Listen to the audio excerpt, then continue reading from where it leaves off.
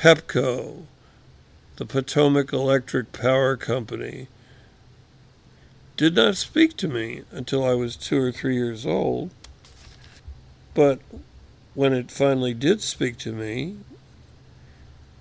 this is what it said in a quiet, deep, but rumbling voice.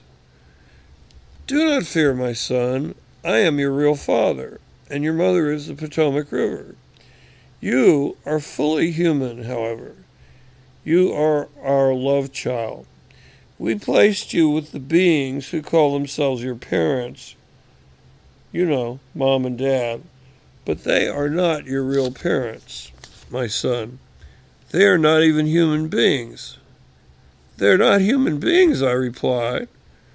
"No, my son, they are Krell-like beings from the planet Punkus. You see them as human beings, but that is because they can disguise themselves by confusing the minds of men so that you cannot see their true form."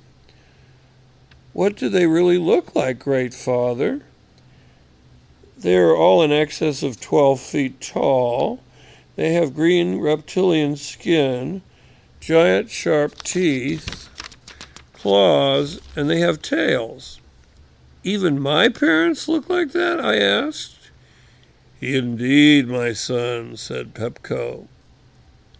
"If you could see them as they really are, you would receive quite a shock. They have neon red eyes, too, and they can see in the dark.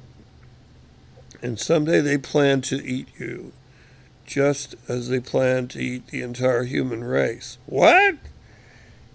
"Yes, my son," said Pepco. "Their goal is to eat you, but do not fear. I will protect you.